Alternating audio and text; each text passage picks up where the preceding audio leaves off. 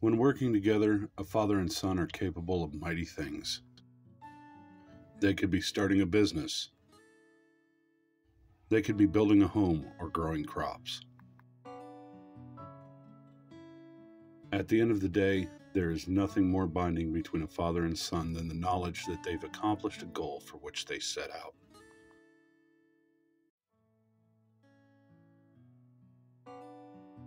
This video is very special to us all, as it highlights the bond between a father and son and their shared passion for bringing the forgotten and forlorn cars of this world back from the brink and giving them new life, exposing the diamond in the rough, as it were, and proving that there is life and memory in every one of those cars that have been tossed on the scrap heap of history.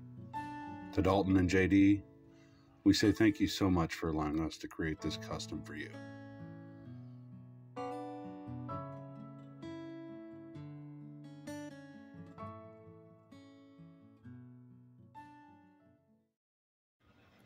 Hello folks, thanks again for joining us. This week we're doing a very special card for a very special kid, JD. There's no campy warning about violence to diecast cards this week. If you don't know by now, you need to go watch some prior videos. As a matter of fact, why don't you go watch all of them and then subscribe? Now that the shameless self-promotion is done, let's get started.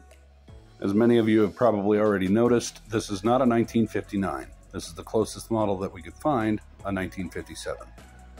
The two biggest and most glaring issues in our opinion is that the headlights and reverse lights are different.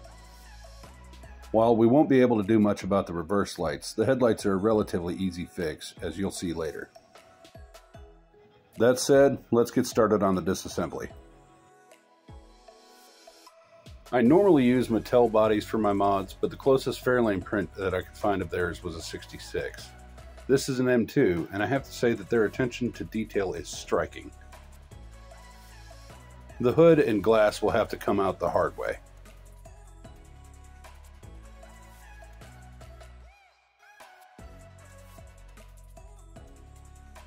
Once they're drilled out, I'll get the grille and bumpers off as well, then get the metal pieces into the stripper.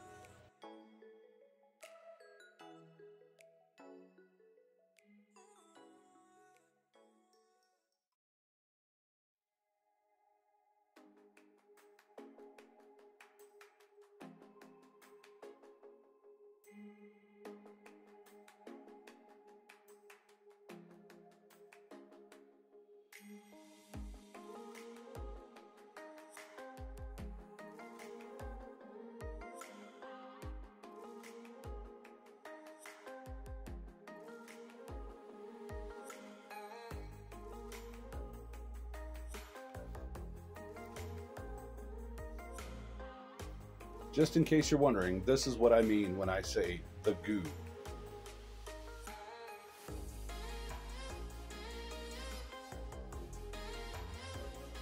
I'll give the Fairlane a good rinsing, then polish it up and prep it for primer.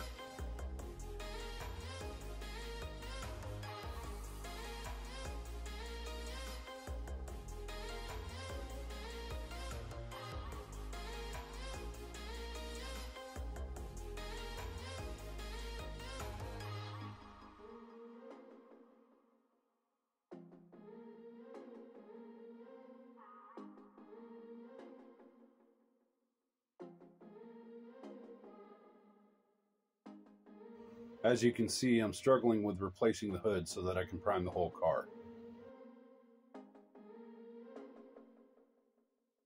I only remembered that I had to do something about the headlights after I sprayed the primer. Since I can't change the shape of the fenders, I decided to go with smaller headlights.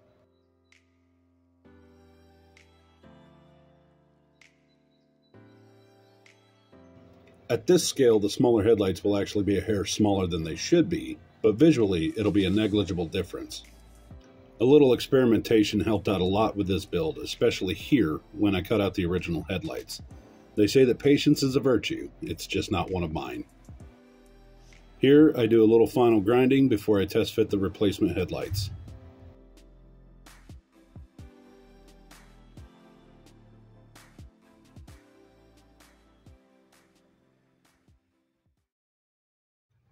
In this section right here, I actually had the audio from One Piece at a Time by Johnny Cash. Apparently, Columbia Records did not like that, so it got struck.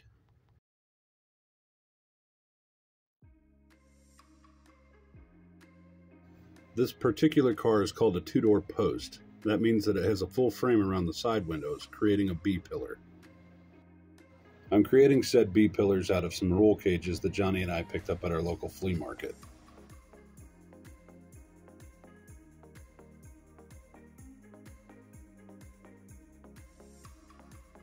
Once they're in place, I'll hit the whole body with one more coat of primer, then pass it off to Foggy for some of that beautiful blue tractor paint.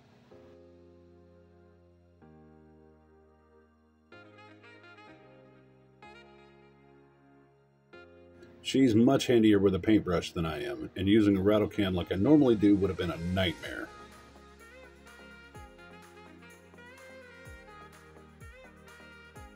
On a side note, this is the same tractor paint that Dalton and JD used on the real car.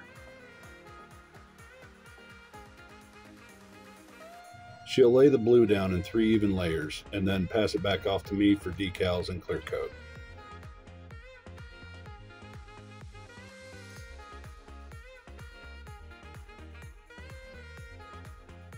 I tried to wrap my head around how to make the dog dish hubcaps for a couple of hours, but in the end I finally just decided to drill out the hubcaps themselves, put on some white walls. These particular white walls weren't quite thick enough, so I fixed that problem later on with a paint pen.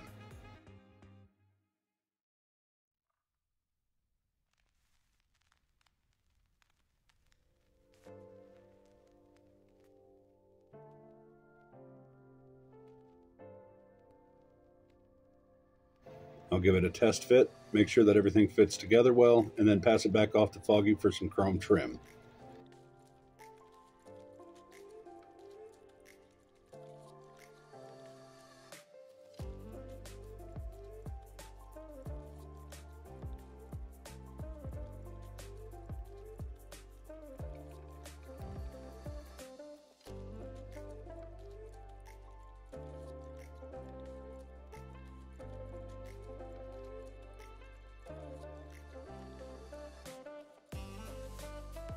I know that this isn't the exact shade of blue for the interior, but it is a 1/64 scale model, so we want things to pop.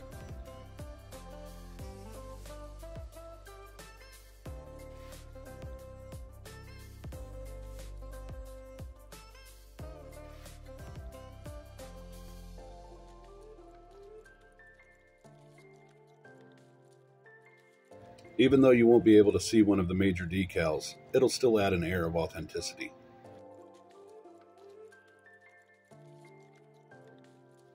That's right, we printed 1/64 scale playing cards.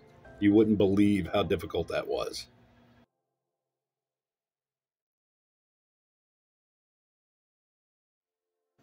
Building both the real car and the diecast, well, they're family affairs. This is a segment of audio that I thought I'd leave raw for you guys so that you could see how well Foggy and I actually work together. You meet done soon? Possibly. I'll meet you upstairs. I thought you said you were hanging out until I was done. I asked you if you wanted me to. You have to make a choice, babe. Do you want me to hang out? No, go ahead. Oh my god. You know, half the reason that I act like I do is because you act like that. You make it easy to be annoying. Why would you want to be annoying? Because it's fun. And it's not like you make the effort to stop me. What am I supposed to do? You're so cute. I love you so much. Oh my god, I can love you even though you're annoying. I don't love it when you're annoying. You know I'm going to leave that in. I'm leaving the audio from that just for you. That'll just show how annoying you are. Uh-huh.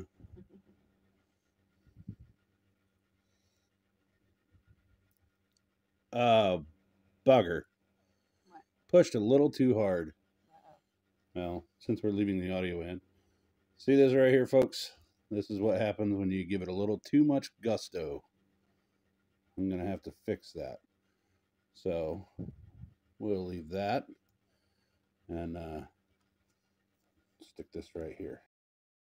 Since I can't show you the ceiling with the body on the car, this is what it looked like before we trimmed it. We finally put everything together off screen, so how about some glamour shots?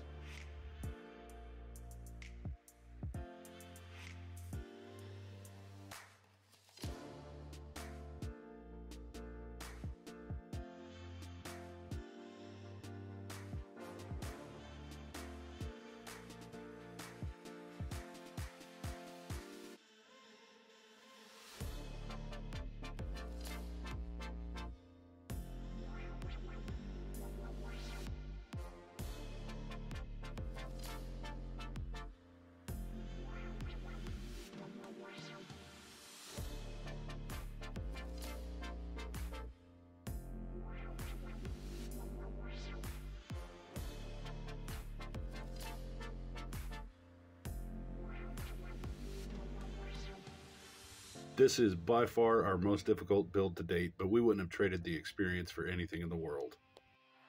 For Victor Mackey, Johnny B, our families, everyone stay safe out there, take care of each other. Tune in next week as we're doing Dalton's most hated car.